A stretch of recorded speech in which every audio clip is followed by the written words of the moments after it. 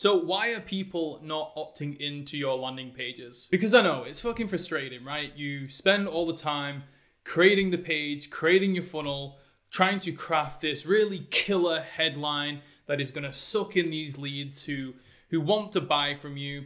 But when you eventually get it all ready, you launch the funnel, your landing page is out there, you're driving traffic, and then no one bloody opts in. So not only is it really friggin' frustrating, but it's also costing your business a shitload of money. So let's say, for example, that your opt-in page is converting at 20%. Even a small tweak and a small increase that takes it from 20% to 25%. That 5% increase actually leads to 25% more leads coming into your business. And as a result of getting 25% more leads, then you're more likely to increase your sales by 25% as well. And a lot of the time when I'm looking at different landing pages, when I'm scrolling on Facebook and Instagram and I click the ad and I go through, there's one big mistake that I see most people making. But I guarantee if you fix this one mistake in your landing page, then it will generate you more leads and therefore more sales. So what I wanted to do was pull up a few examples and just run through the different problems on the screen right now. Now, I don't know this person, I don't know who this business is. It was just literally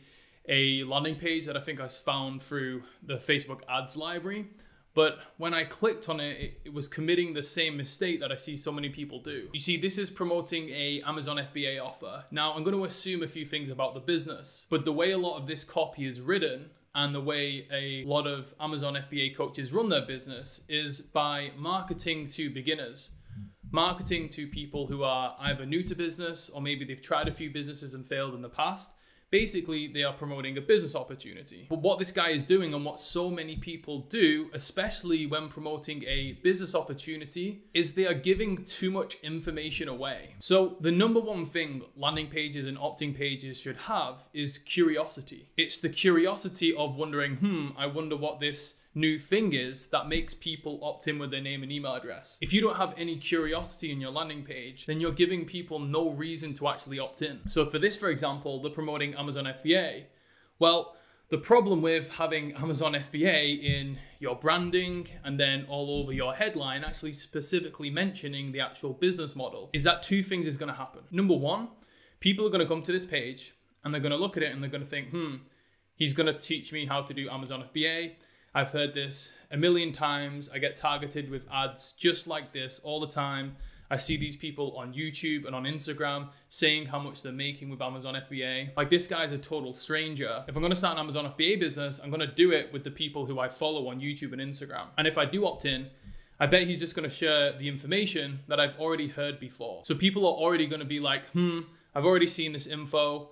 I know what he's going to talk about. I don't need to opt in. So that's scenario number one. Scenario number two is maybe a newer person who hasn't been as exposed to Amazon FBA before. They will come to the page, and even if Amazon FBA is a relatively new topic for them and they're not sure what it is, because you're mentioning it all over the landing page, they're basically going to say, hey, I don't need to opt into this. What I'm going to do is I'm going to take Amazon FBA, I'm going to Google it, I'm going to YouTube it, and I'm going to figure out how to do it myself. And that's the biggest problem that a lot of people, especially promoting business opportunities, do, is that they give the game away. They're teaching people how to make money with affiliate marketing, and they're telling people they're going to teach them how to build an affiliate marketing business. They're teaching people how to make money with e-commerce and Shopify, and on their landing pages, they mention the word Shopify. And like I said, people are just going to come to this page and think, I've already heard of it before, or I can Google it and try and do it myself. So you're giving them absolutely no reason to opt in. What you want to do, especially if you're promoting to beginners and it's like a business make money opportunity,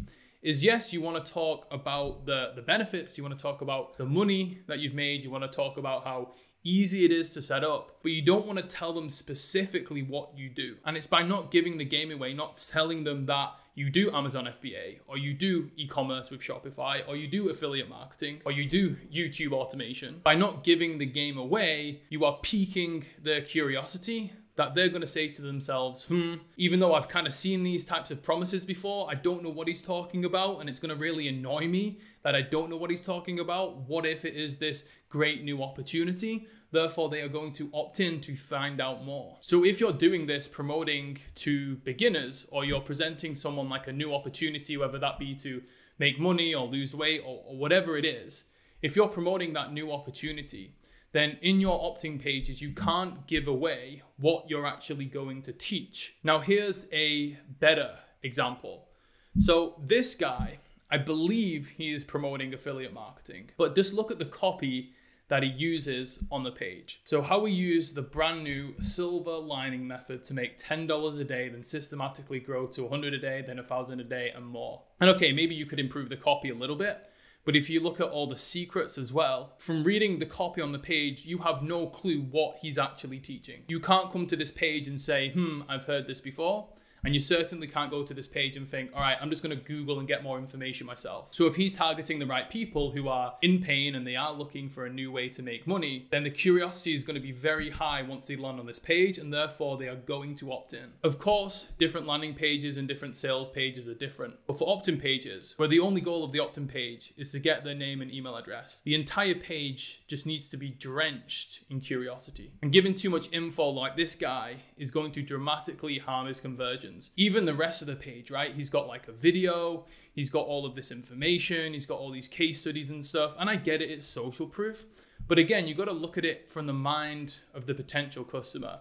If they're seeing this guy from an ad, they're probably busy. They're probably in line at Starbucks. They're probably maybe in a lecture theatre. They might even be on the phone whilst they're driving, or they might be on public transport. It's very unlikely that the person who's coming to this page is going to have 5 to 10 minutes spare to go ahead and read all of the copy on the page, read all the testimonials, go and watch the video. And what happens is when you're targeting to like a cold audience who has never heard of you before, and they come to an opt-in page like this and they see all of this info, instead of going, oh my God, this looks great, I'm gonna opt in, what they think is, that's a lot of information to read. I don't wanna opt in before I read it because it might not be right for me. So I know I'll come back later when I have more time, I'll read through the page properly and I'll opt in then. And guess what? They never come back, they can't find the page, and you've just lost a customer. So as another general rule with opt-in pages, less is more. The best opt-in pages we've had have followed a very similar structure to this, where it's like headline and CTA button. Maybe you want to do the 3 bullets. But for opt-in pages, again,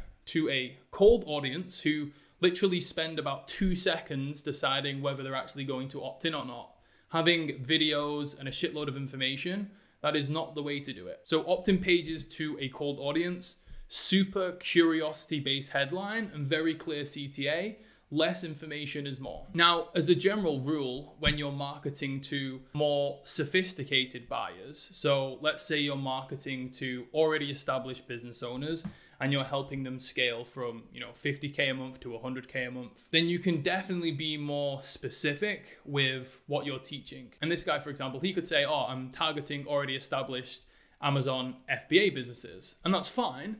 So in that case, maybe you can have Amazon FBA in the title, but that isn't in alignment with the rest of the copy on the page. Because here it's like how to find products, blah, blah, blah. A lot of this stuff is very like beginner, biz-oppy, hey, come and make money with us, like free Amazon FBA play sheets, right? A lot of this is targeting beginners. Now, if you're targeting already established Amazon FBA businesses, then if they're already doing, I don't know, like 100K a month from Amazon FBA, then they probably already know how to find products. So like the rest of the copy just isn't in alignment. If you're already targeting a sophisticated buyer in the Amazon space, then okay, have the headline, that's fine. But then the bullets need to totally redo to be more tailored and specific to that type of customer. So honestly, that's the biggest lesson I've learned, because I've done a gazillion different split tests over the years. I've tested every type of opt-in page. I've tried every different type of video, social proof, about me sections, like long form informational copy. I've even made the opt-in page into like a mini long form sales page. And every single time, literally every single time, the shorter the opt-in, the higher the conversions. And I know you can play around with it and be like, oh, well, a longer opt-in page has a more qualified lead, so I'd rather pay a little bit more and I'd rather have the conversions a little bit less to get that more qualified person. And that's fine, it's a good theory, but again, is that actually happening? Are you tracking the leads who are coming from a short opt-in page versus a long one? And are you tracking their buyer journey? Because in theory, it makes sense, right? Yes, you would get more qualified people. But again, when we have actually tracked this across our client base, very rarely have we just seen like an astounding difference between the lead quality of short form versus long form opt-in pages.